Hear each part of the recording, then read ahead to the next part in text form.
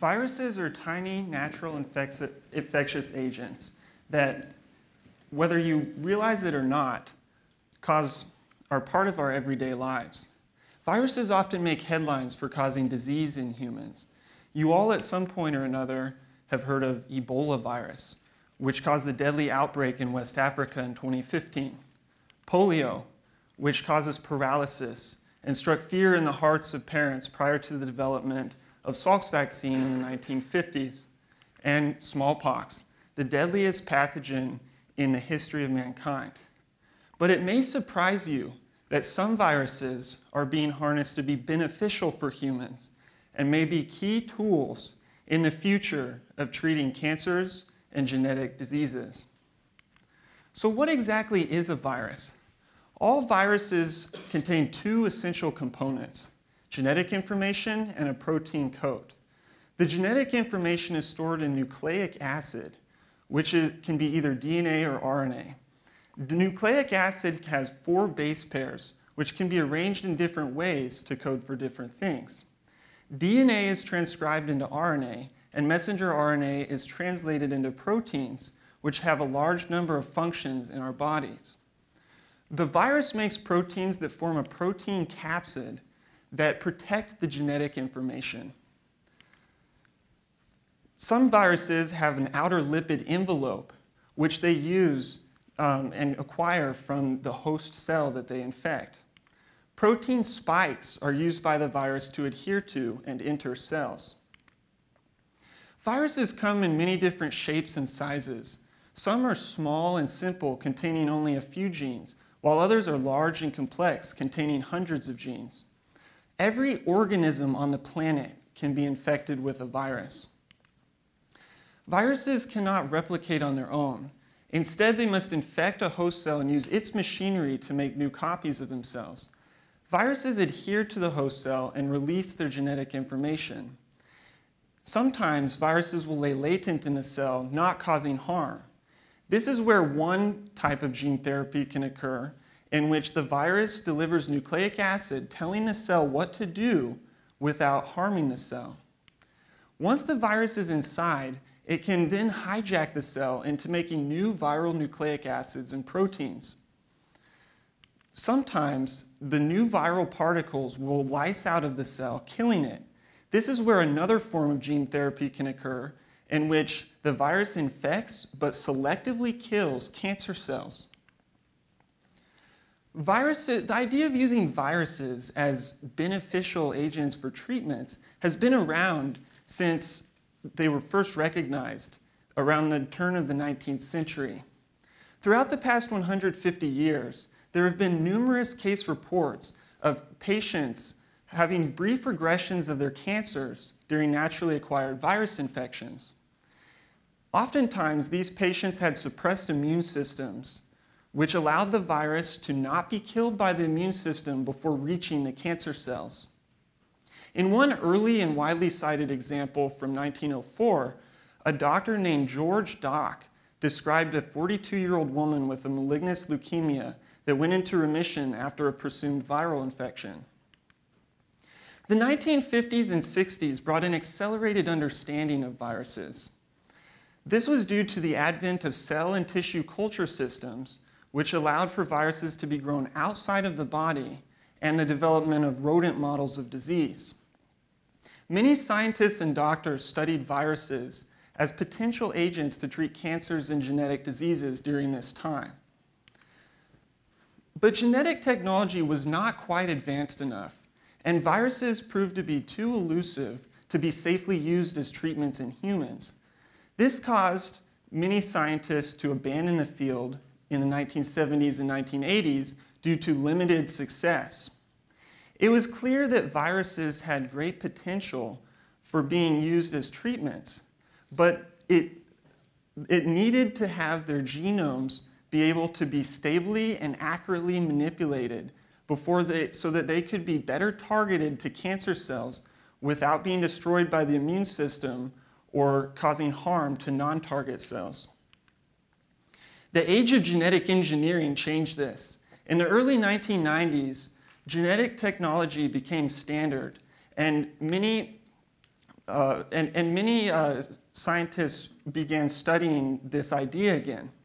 Genetic diseases and cancers can sometimes be caused by a missing gene or mutated gene that causes harm. In gene therapy, a therapeutic gene can replace or correct the missing or mutated gene. Viruses can be used as vectors to deliver this therapeutic gene. Gene therapy can have several different purposes. For one, they can be used to compensate for genetic defects. Cytoreductive therapy, in which cancer cells are reduced or stopped from dividing. Tissue engineering, in which tissues are engineered to function in a desired way. Or immunostimulatory, in which cancer cells are engineered to be destroyed by the immune system. In addition to using oncolytic viruses to kill cancers, viruses can also be used as vectors for other genetic diseases. Currently, there is active research looking into muscular dystrophy and cystic fibrosis for compensating for genetic defects. Immune disorders, such as severe combined immunodeficiency disorder, have already had great prior success in clinical trials in being treated by gene therapy.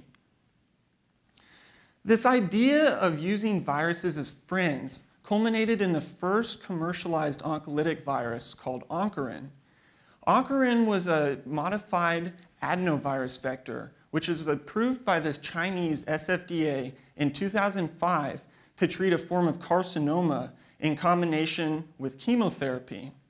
In 2015, the US approved its first oncolytic virus called imligic, which is a modified form of the herpes simplex virus that was shown to be effective at killing melanoma lesions. Today, there are viruses in clinical trials from over 9 different families in the United States, and viruses have moved into clinical trials all over the world. One clinical trial occurred at the US institution that I spent last summer researching at, the Mayo Clinic. Stacy Erholtz battled a deadly multiple myeloma, a cancer of the plasma cells in the bone marrow, which also causes skeletal and soft tissue tumors. This type of cancer often overcomes the immune-stimulating drugs used to treat it, and it's rarely curable.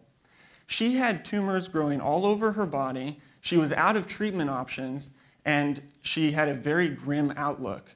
She joined a 2-person clinical study at the Mayo Clinic in 2013 and was injected with enough oncolytic vaccine strain measles virus to vaccinate 10 million people. After getting very sick for a day, her cancer completely cleared, and it has been manageable ever since. Because of this treatment, this woman is still alive today as of the time of this talk, over 3 years after the treatment and 12 years after the initial diagnosis. Viruses certainly have exciting potential as beneficial agents to treat cancers and genetic diseases. It took many scientists and doctors performing fundamental research purely out of the sake of curiosity to generate the knowledge that we have today to arm, modify, and target viruses.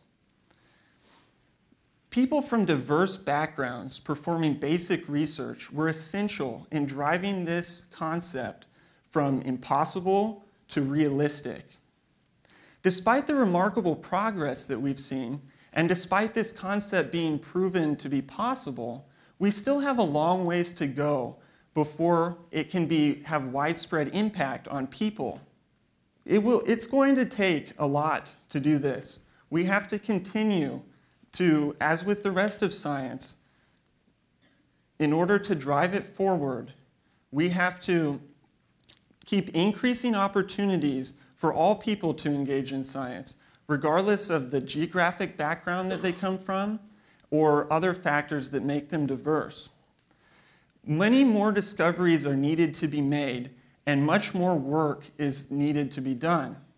For example, The oncolytic measles virus that treated Stacey Erholtz was not effective at treating cancer patients who didn't have as many antibodies for measles virus, and thus modifying the virus to be able to hide from the immune system while still not causing harm to normal body cells will be required. Both a shared respect for science by everyone domestically and the ability to form international collaborations to openly share ideas were important in the history of this idea and will be essential for making future advancements as we continue this story of turning viruses from foes to friend.